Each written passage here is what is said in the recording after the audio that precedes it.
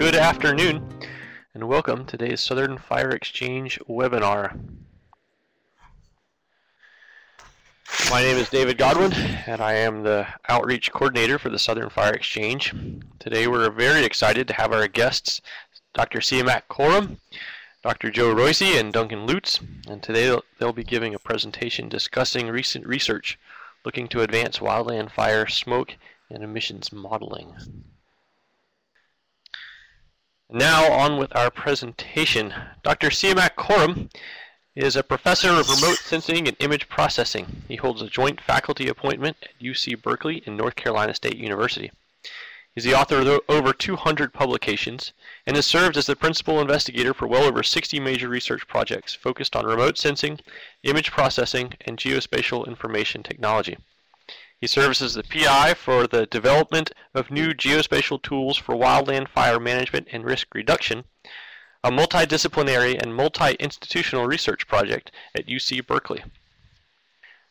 Dr. Joe Roise is a professor of forestry and operations research at the North Carolina State University. He performs research on all operational problems associated with forest management, including mechanical fuel treatments, harvest logistics, prescribed fire, and associated planning questions. He teaches courses in forest management, forest operations, and fire science. And he's part of the Southern Fire Exchange program. Finally, last but not least, Duncan Lutes is a fire ecologist at the U.S. Forest Service Missoula Fire Science Laboratory. He received a BS in Forest Management and an MS in Forestry from the University of Montana. Duncan's background is in fuels, and he's been involved in the development of the first-order fire effects model and the fire and fuels extension to the Forest Vegetation Simulator, FireMon, fuel loading models, the FEAT FireMon Integrated, and FuelCalc.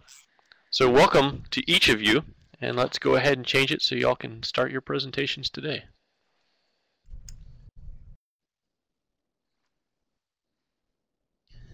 Well, good morning or afternoon for some of you in the East. I'm Joe Roise, and I'm going to start off the presentation about the advancements we've made in smoke emission models utilizing geospatial and remote sensing data for wildland fire management and risk reduction. Siamak and Duncan have already been introduced by David very nicely, and I just want to quickly go down to what we're going to cover today. First of all, we're going to look at the current situation with smoke emission models. Then we're going to go into the first order fire effects model. Duncan Lutes will give that presentation. Then we'll go into the emission estimation system, which is EES. We try to use the full name in this presentation, but sometimes we might slip into using acronyms. I apologize for that at the start. In the data sources, then the final thing we're going to cover, the data sources we use to improve the accuracy of FOFEM and the EES model. So the current situation. Okay, first of all, and I'm sure many of you are already aware, that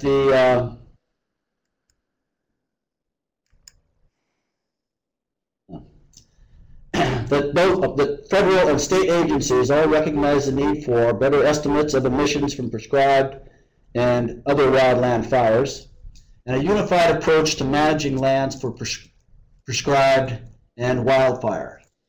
Agencies use both FOFEM and EES models, so the first order fire effects model and the emission estimation system models to simulate fuel emissions from wildland fires.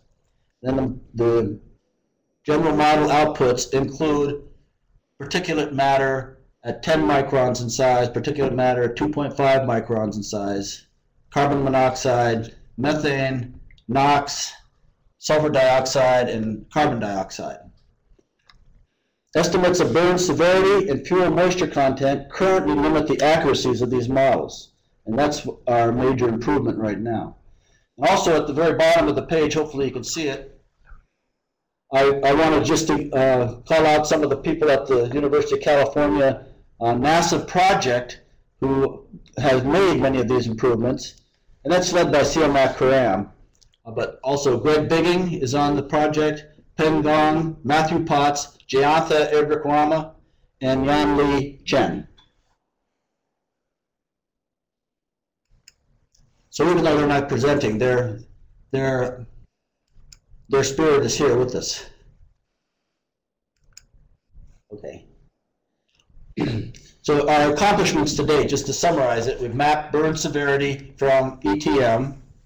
We've developed procedures and mapped burn severity from UAV-SAR to use as an input to smoke emission models.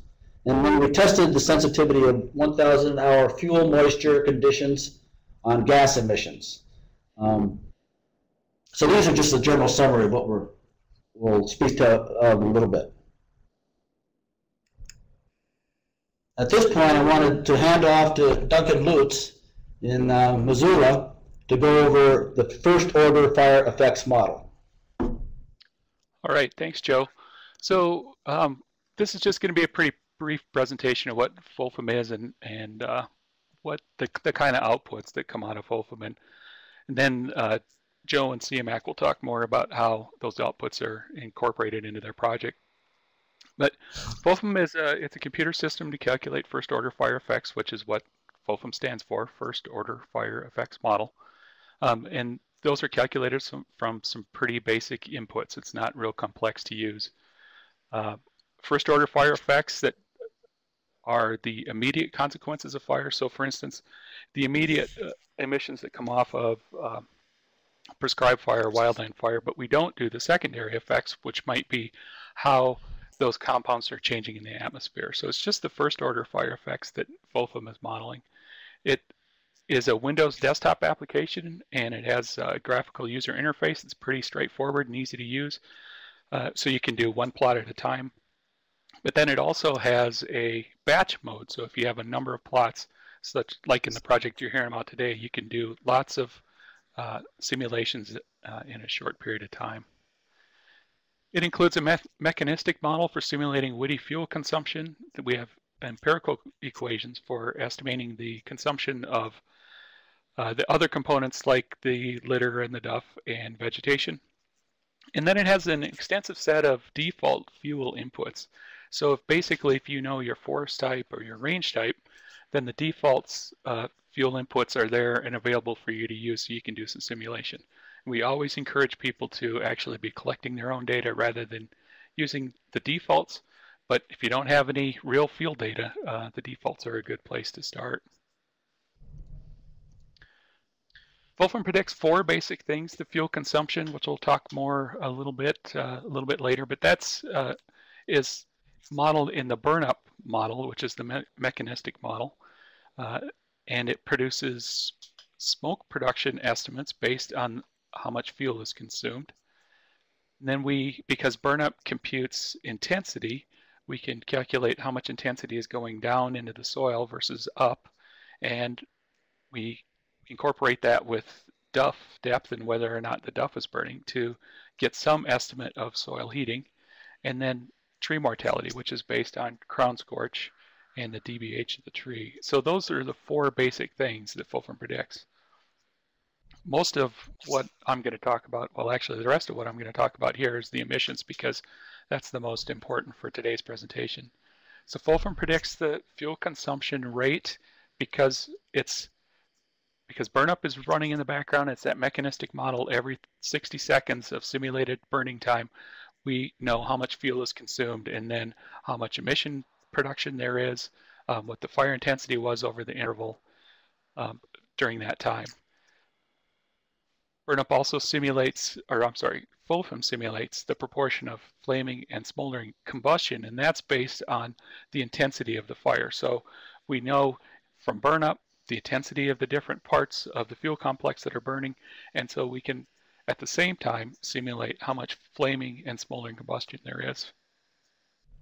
And then we use combustion efficiency and emissions factors that vary with the fuels and the moisture in order to produce the emissions estimates that come out of FOFM.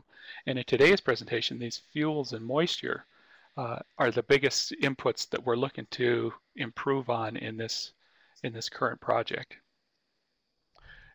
FOFM produces estimates of the PM 2.10, or sorry, PM10, PM 2.5, carbon monoxide, carbon dioxide, and so forth. There's pretty standard things that we like to keep track of.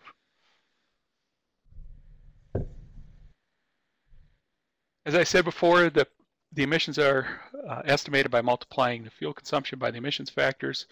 Flaming and smoldering combustion can occur at the same time in the model, and so they occur in relative amounts depending on the fuel moisture and the fuel particle size and the fire intensity.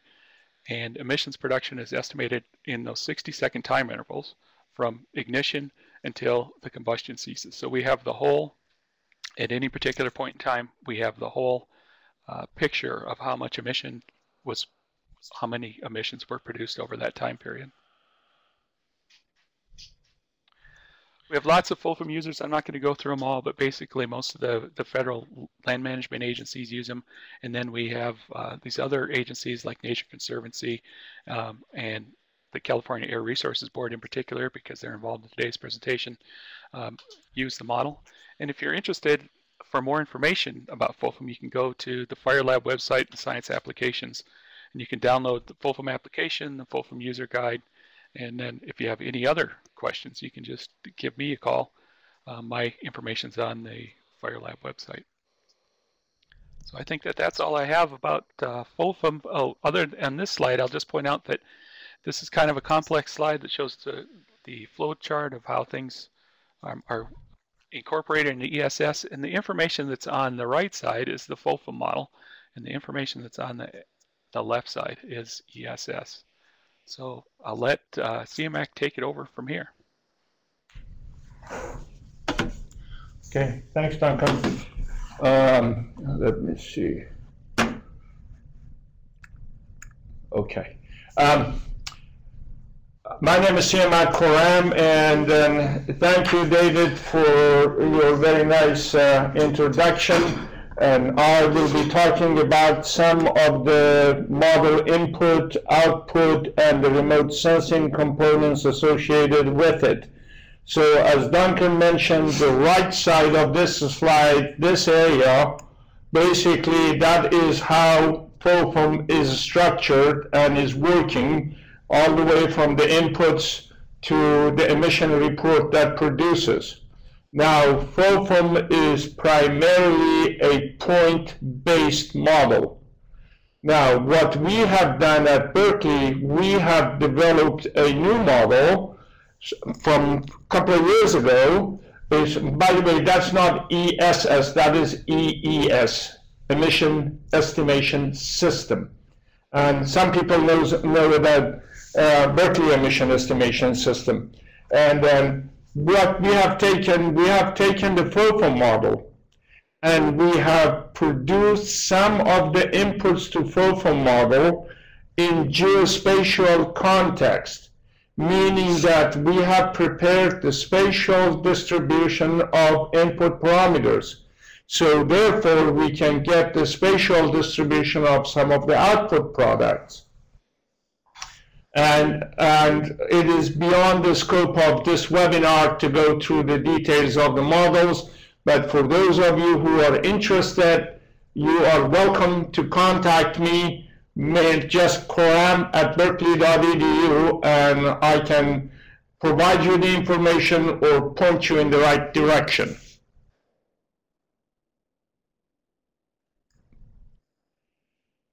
The emission estimation system model, primarily these are the major input components to the model. One is the fire perimeter, which is a polygon-based input. The other one is vegetation cover, which in California is based on CalVeg, crosswalked with the SAF and SRM, Society of American Forest Restoration and Range Management, and fire characteristics classification system. And then with respect to the fuel moisture, which is one of the major inputs, it is based on 4 discrete fuel conditions: very dry, dry, moderate, and wet. And then, so I will talk more about it as we go into the presentation, and some of the things that we're doing to change that for more accurate estimation and spatial distribution estimation of some of the output product. And also takes in some non-spatial data. And then so the fuel adjustment that comes from a lookup table and then goes into the model.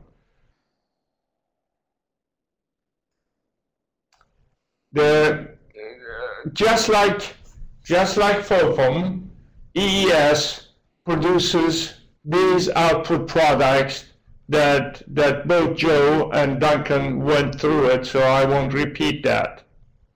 You should add, though, it has the EES also provides the total mass of gas emissions for a specific area. Right. So that's an addition. Yes, that's in addition, and that's the power of the geospatial data input. One of them. And then the major users of EES at this point. EES was developed at the request of California Air Resources Board on the Berkeley campus and is being utilized by California Air Resources Board routinely on day-to-day basis for their operation. So any improvements that we can make to EES, they are happy and they are participating and they are helping us out and they're going to be using it. In addition to that, if we make the improvement to the EES and make it more comprehensive model, and then the agencies that they are currently utilizing the FOFM model will also utilize the EES model. Think about it this way. EES is the spatial distribution model of FOFM with some improvement that we are planning to do to it. What is EES used for? To setting acceptable upper and lower fuel moisture conditions for issuing the controlled burn permits. This is both for urban areas, shrublands, and forested areas. This is the California Air Resources Board in combination with some of their counterparts in the Southern California. They're in charge of the entire state's controlled burn activities. Where they're also determining that how many acres to be burned without exceeding the particulate matter, particular emission limits. They also use it for assessing the atmospheric impact of wildfire, both on urban areas as well as ecosystem level. They're using it for improving the baseline estimates for greenhouse gas estimation. California Air Resources Board is commissioned for a mandate that state has for reducing the greenhouse gas emissions by the year 2020 to the level of 2006. So they are looking at the outputs of these models to see how well they're doing and whether they're moving in the right direction and correcting the course of actions as they go along. It will also can help in increasing the carbon stock, which leads into reducing the fire risk. And it also using it for comparing the expected outcome of different alternative management interventions. How are we improving? On the left, the current input, 1, 2, 3, 4. On the right, we are the improved inputs to the model. Right now, the fire parameter is based on the depicting polygon. We are using the remote sensing-based burn severity map that I will talk about it, how we're coming up with that. And number 2, vegetation cover. Right now is CalVeg crosswalked with different land use land cover classification systems. Now we'll be using the land fire fuel data with remote sensing-based land use land cover maps. One of the things that I like to think that we're doing quite well in is preparing land use land cover maps based on satellite and airborne remote sensing data. In terms of the fuel moisture, right now there are only 4 categories. I will give you more detail in the following slides.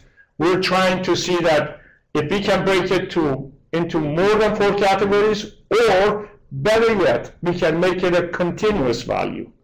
Non-spatial data right now is just a fuel adjustment factor. Now, what we're trying to do, we're trying to come up utilizing Landsat 8 data and MODIS, or its follow-up BEERS, which is currently up and operating for the routine utilization of it.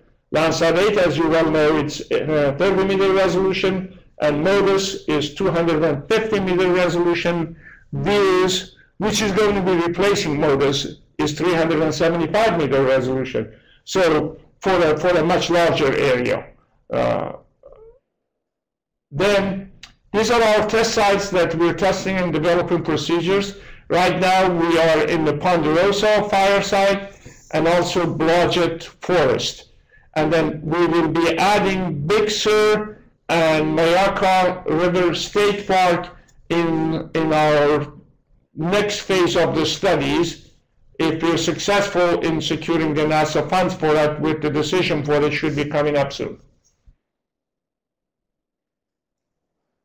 The 2 sites that are currently we're using, one is the Ponderosa site. It's roughly about 60,000 acres of it burned, and this is land holding of the Sierra Pacific Industries, which is a major operation in Northern California, and then I believe they have about 2 million acres of land holding all the way from the California to Pacific Northwest to Idaho, Montana, and some part of British Columbia. And then they have a very major operation. And then also we're using the Blodgett Forest Research Station data, which belongs to UC Berkeley. That's under our own control, with the staff and facilities and everything. That what they do, they have prescribed burning, and they monitor it. You know, every few years they burn part of the experimental station, and then they do all kinds of measurements. Both of these sites, they have extensive aerial, satellite coverage, archival and current, as well as very extensive inventory data. So that's one of the things that we like about it. And this slide and the following 2 slides, I took that in the field when we were doing the field measurements. This is about roughly a couple of months after a major fire went through the Ponderosa site. This is what we label it as not burned or unburned. This is partially burned, as you will note. If you're looking from satellite data, so, you know, depending on how much is burned, still the spectral signature of what you see, it's still, there's a lot of green there. So there is a lot of infrared reflection in there that satellite detects and maps it, so it makes it somewhat difficult to map the burned areas and somewhat easy to, if you can classify it into degree of burns, which we'll talk about it. And then also this slide, which is totally burned. So all these 3 slides were taken in the same day, on the same site. I mean, walking up and down the forest. In terms of data sources, what are we using? We're using Landsat 8 and Landsat ETM enhanced thematic mapper data, which Landsat 8 is the new one that was launched a few months ago, and then it has some additional bands to Landsat ETM data that provides us with a better handle on vegetation classification as well as environmental assessment of what's out there. Then we're also using UAV-SAR, which is uninhabited aerial vehicle. They used to call that unmanned aerial vehicle, but NASA changed the thing to say uninhabited. And then so the SAR stands for synthetic aperture radar, which basically is radar data but different look angles to give you a higher resolution. Then we are using AVIRIS, which is Advanced Visible and Infrared Imaging Spectrometer. That's a hyperspectral imager and flown over either ER2 as 50,000 feet to 65,000 feet, or can be flown over Tornado at a lower altitude. And then the next gen of AVIRIS is planning to fly at a much lower altitude. It provides spectral data in 224 bands, which makes it very difficult to analyze. And then also it gives you a lot of detail with respect to the different type and different degrees of burning vegetation, and also gives you information on the soil moisture, dead fuel moisture. So we are in the midst of trying to analyze that. So we do not have a conclusive results, but we're getting there. We are also using MODIS and VIRS.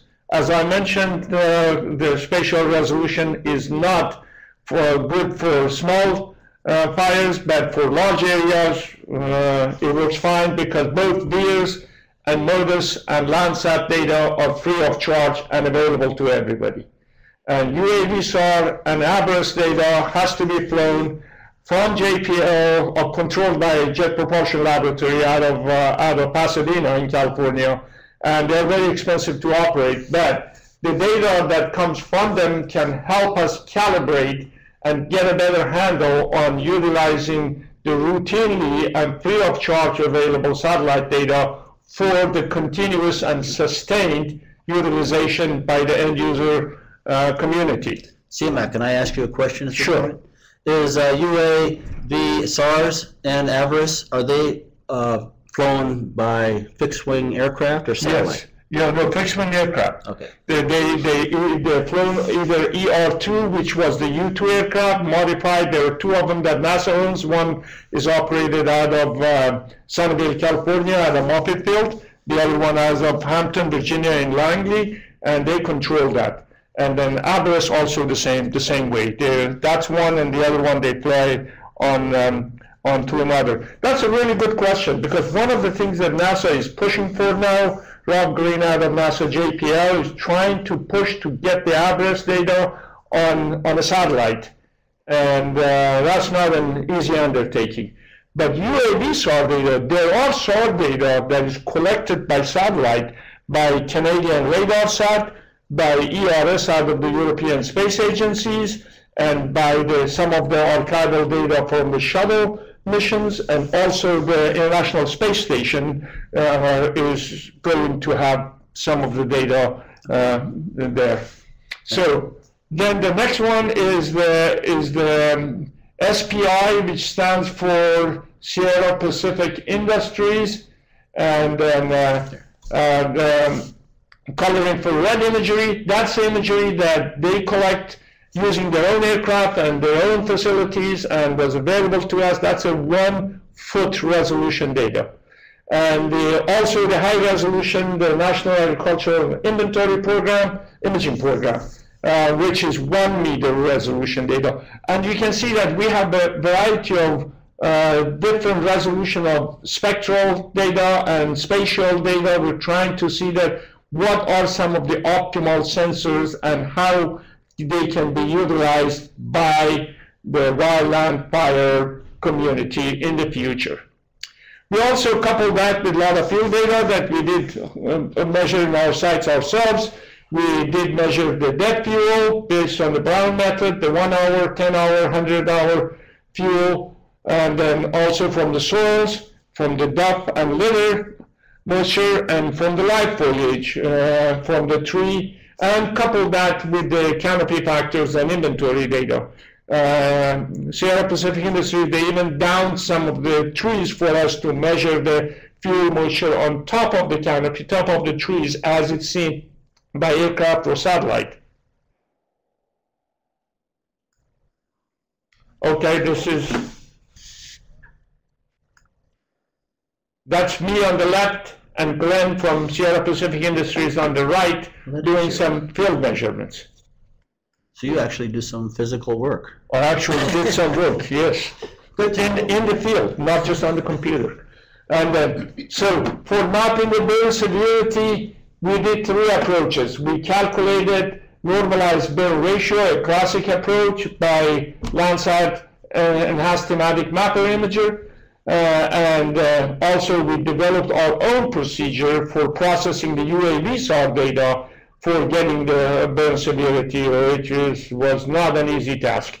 And also we did some analysis of adverse data that we'll talk about. All of them, we coupled the field data and remote sensing data together. In the normalized burn ratio, all of you know this, but anyway, so we use I don't think everybody knows this yet. Okay, all right, with the band 4, which is the infrared on the Landsat TM data, one of the infrared, the first shortwave infrared band minus band 7, which is the far right infrared band, divided by band 4 plus band 7, and then so then we estimated the NBR, which is normalized burn ratio, for pre-fire of the same area and post-fire, and it gave us DNBR, which with some indexing factor translates into the burn severity. And here there are some thresholds established to convert the DNBR data into the burn severity. And then so there are basically some brackets that you convert into unburned, low, moderate, high, and high. So that's, once we've done all of those song and dance, that's what we come up with. So we mapped the same area which was burned into 5 categories. And remember that at the beginning I said that the fire perimeter is depicted and then put as an input. So as an input, all of this area is inputted as area went through fire, burned area. But in here, as I showed you in some of my slides, there are some areas that they're not burned, some areas that they are partially burned, and some areas that totally burned. So we feel like the spatial distribution of these parameters will give the user a better handle on that. Could you go back to that? Could you give an explanation of what we're seeing there as far as the little dots all over the... These? Yes. Oh, these are the different pockets that they were clear cut.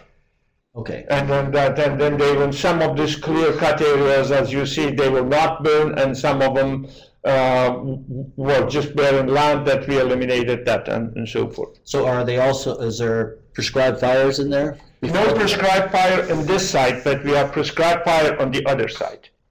Okay. Okay, this is a procedure that we developed. Let me see how am I doing time-wise. I'm not doing good time-wise. So UAV SAR-based data. So I won't go through the details. We get the raw data from here. We go through some sort of a terrain correction, which is a difficult process. We go through radiometric correction. We segment the images. We run it through the unsupervised classification. And then at the beginning, we take the barren land and developed land out of it because the signatures are very similar to totally burned areas. And then we go through the classification. We come up and label the classified data, run it through a filter here, and then we come up with the far left lower, which is the burn severity map. That is based on the UAV SAR data, synthetic aperture radar, and to my knowledge, I have not seen very many people doing this. So basically, we take the data, raw data, which is on the right side, and convert it to the left side data, which is the burn severity data. And the reason that the bottom part is a straight line, because that's where the aircraft started imaging. And for those of you who are interested in the procedure that we used, it is published by the European Space Agency for polarimetric SAR data, and you can go to this, and then you can, and they are very helpful in helping you implement the software. Now, let's talk a little bit about the fuel moisture content, which is a very major input and a real issue. Now, when you look at that, if you graph the fuel moisture on the lower side of the graphs against the model output of the emissions. For the smoldering data, we get this. For the total area, we get this. And notice that at 10% fuel moisture content, we get a drastic decrease in terms of the emission. And that creates a problem, because this is all of this area that's being used is based on very dry, moderate, and wet, which is 1 to 10%, 11 to 15, 16 to 30, and 30 to 100. So the procedure that we're developing is to make this more than 4 categories, or better yet, if we can do it, make it into a continuous function, which will improve the accuracy of our output product. Example, this is currently what fuel moisture content is used in these models. If you look at July, August, September, you see the entire state of California, with the exception of some coastal fringes, it's all in red. That means that very dry. It probably is a lot of it very dry, but not to this extent. And then, so then when that goes into the model, it impacts the accuracy of the output products. What we're doing, we're trying to come up with what you see on the right side, and then which is taking it into a continuous, so that way, and by the way, the colors for both of these are pretty much the same. And then, as you can see, the variations and the gradients are different, areas are quite different. So, which is more representative of the real world when you go into mapping these things. So that is, we feel like that would make a major improvement into the model output.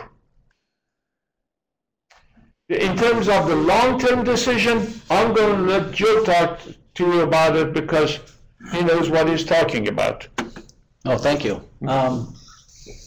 So the bottom line is that these models are being used for decision-making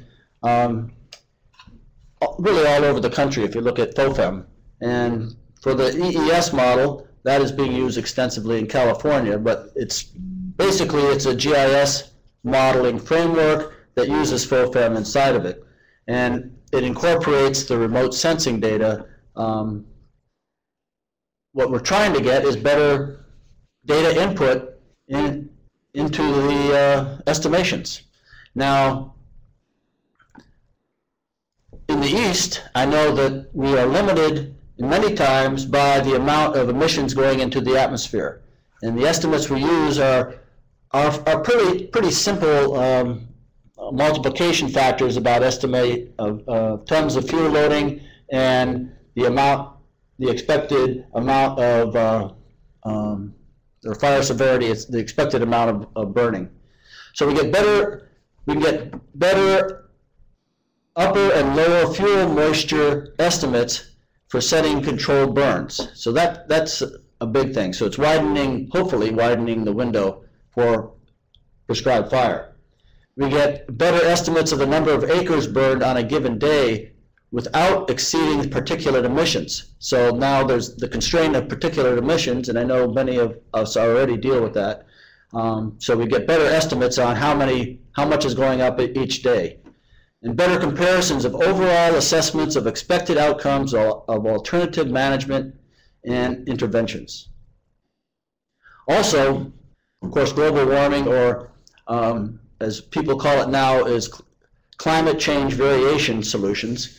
But in California, you have the Global Warming Solutions Act of 2006. You want to explain that a little bit? Which basically means that the California Air Resources has been commissioned to, in terms of controlling the prescribed burns and some other alternative management interventions that they are doing, and then to make sure that in the year 2020, the greenhouse gas emissions are not exceeding what has been reported and measured and documented in 2006. And that's what one of the things that determines their decision whether where to burn, how many acres to burn, and what time to burn, and then and the methods associated with it, or not burn and go through alternative management strategies and so forth. Klaus Scott, which runs that program out of the California Air Resources Board, is very much in tune with that. So if any one of you would like to see that how it's done and so forth, my suggestion would be that email Klaus Scott at carb.gov, and then or look him up on the internet and you can get his coordinates. Okay. Next, okay. Thank you very much for listening. Now we're open for questions. All right. Well, thank you guys. Whoa, it looks like we've got some feedback. Once again, for y'all that are out there, thank you who joined us during the presentation today. So I'm going to mute some guys just real quick. There, I think we were getting some feedback. My name is David Godwin, and I'm the Outreach Coordinator for the Southern Fire Exchange. And our guest today for our webinar was Siamak Khorram, Joe Roise, and Duncan Lutes. At this point, we have plenty of time left in our hour for questions from the audience. So I'm sure there are questions out there. So please go ahead and type those in to the chat screen in the lower right-hand corner of the window, and we will work to address those now. See, we give folks a minute to type any questions in there. So while we wait, I had a question, and I wasn't sure if that was already mentioned or not. Maybe you could clarify a little bit. In terms of the output from the EES, are you constrained, or is it going to be limited to the spatial scale of the input imagery, or is everything or are all your outputs going to be at a 30-meter Landsat resolution? Good question. Good question. All of the outputs would be in the resolution that we put in terms of our input, and the type of the output is fixed because the model produces those. And that's fixed at 30 meters? Well, 30 meter is Landsat data that we base it on. It depending what time, they say, like if you've got a small area that you want to really go into details and you want to use the satellite data, or you want to use a higher resolution data as input. For example, if you want to use QuickBird, which comes at the multispectral of 2.44 meters, then you can get your output product to some of them limited to that. It all depends on the spatial resolution of the input parameters. Most of the satellite data does provide the spectral resolution along the line of what is required. So, but some of the high resolution satellite data, which currently there are out there, such as QuickBird, Worldview 2, and GeoEye 1, which Google Earth is using, it's 1.4 meter data. So those type of things are limited to your input resolution. Did I answer the question? Yes, that helps. So I'm just thinking in terms of the application to burners at different size or different scales on the ground. So our outputs, as you just answered, our outputs are really limited by our inputs. And so I'm thinking in terms of the end users of this will definitely could be people who are burning on the thousands of acres of scale. But do you see this as being applicable to folks that are burning on the hundreds of acres or smaller? That's an excellent question. That's a question that we've been dealing with, because we've got in the Blodgett Forest, we've got a small area. The entire Blodgett Forest area is 4,000 acres. and it's divided into compartments, and we burn it in a much small parcels. And then, so for that, we're looking at the higher resolution satellite data. And then for the larger areas, we're looking at the procedure that we're developing and CARB is using, California Air Resources Board. Now, in terms of using it in a smaller scale spatially, then perhaps will require some modification to come up with an accurate estimation of the output product. So those type of modification perhaps needs to be done, but in general, the model outputs are restricted to the model inputs in terms of the spatial and spectral resolution. Spectral resolution does not provide a major problem because a lot of satellite data in the bands that we're using, the infrared bands and so forth, they're okay.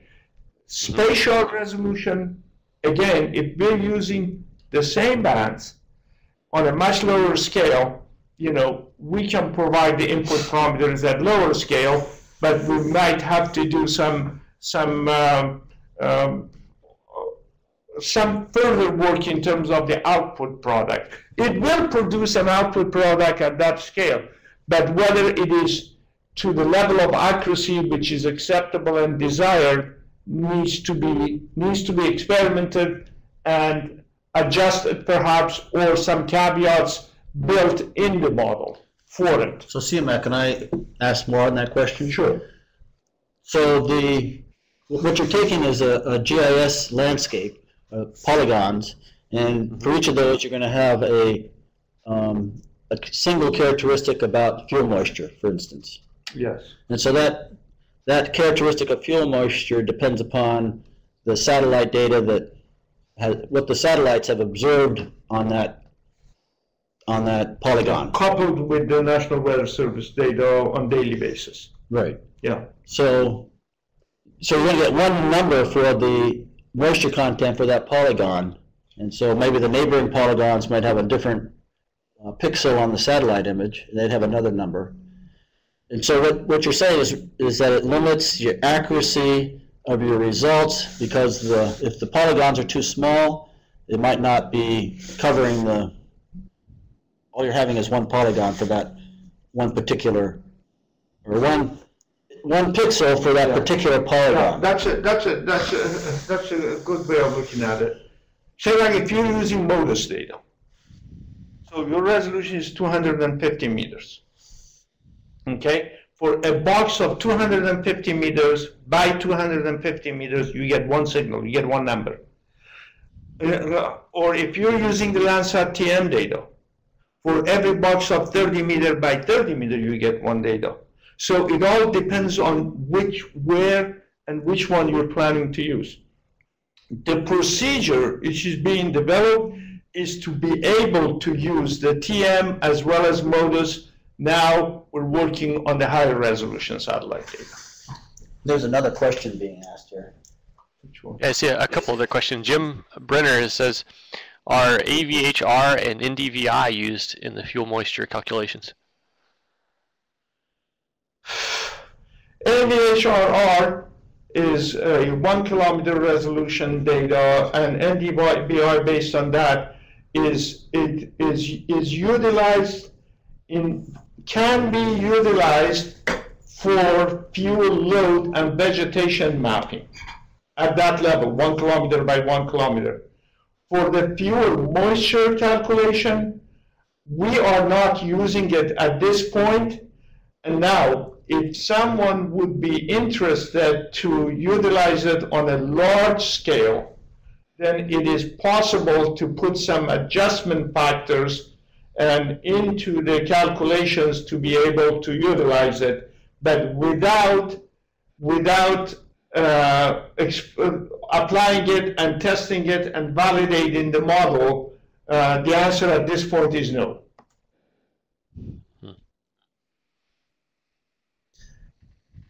Well, good. And I have a question for Duncan. Duncan, are you still listening? Still here. So in FOFEM, is the fuel moisture calculation for burn severity, is that a continuous function? Or is that a stepwise function?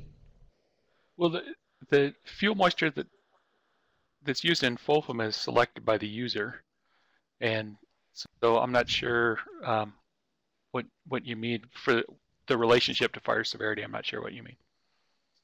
So I was thinking within the FOFEM model, so the user picks whatever the fuel moisture is or assigns it. Then it goes into the model. That's right. Is that an equation or is that like a lookup table? It's a lookup table.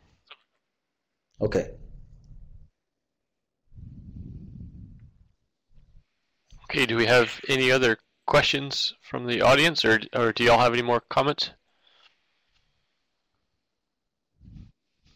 All right, and just to clarify, I guess you're awaiting notification of your funding application to expand this to Mayaka and to look more towards the east. Is that correct? Yes, and I wanted to also respond to Jim's question with respect to Florida.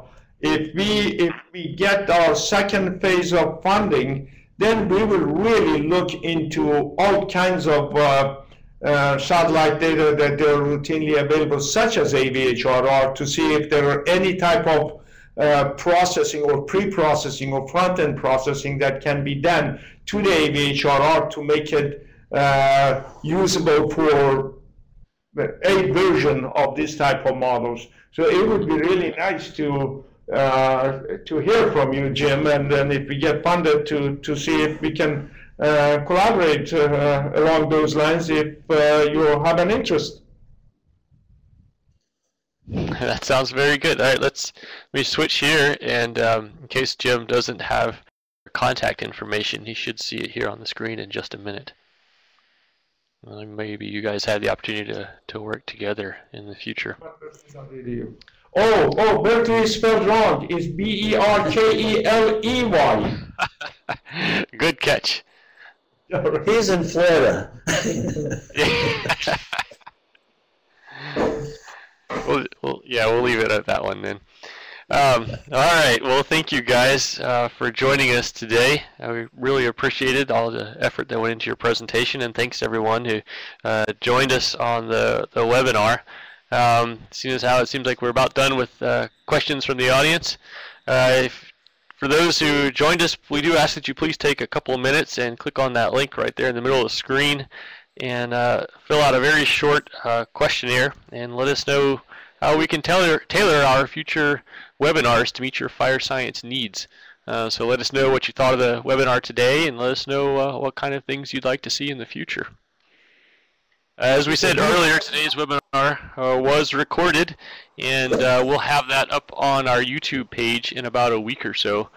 So if you didn't catch the beginning or you want to share it with others, it'll be archived there in perpetuity. So thanks everybody who joined us, and thank you very much, Siamak, Joe, and Duncan, and we appreciate all the work that went into your presentations today. Thank you, David, Good afternoon. for the opportunity. We enjoyed it. All right, thanks guys.